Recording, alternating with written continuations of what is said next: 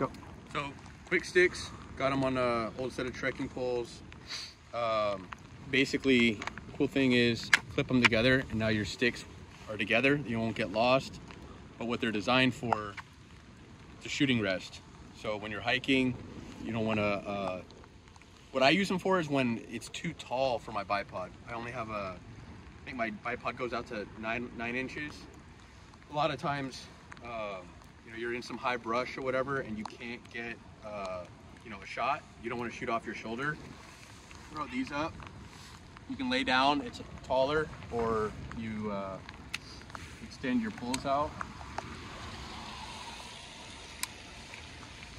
And now you're shooting here.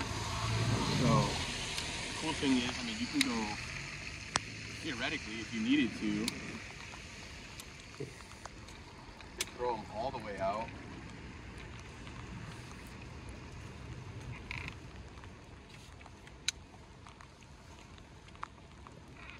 And you could, I mean, you can literally like be this tall. Yeah. If you only need to make minor adjustments, you just open it wider. And now it's more stable. Now you can shoot here, you can get a little bit higher, close them. So What is that attachment called? it's called the Quick-Stix. Quick-Stix, okay. Yeah, and I think they're like 40 or 50 bucks. Okay.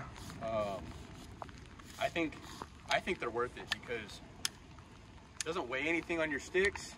I mean, what are you going to spend on a bipod? Yeah. You know, what are you going to spend on a set of shooting sticks?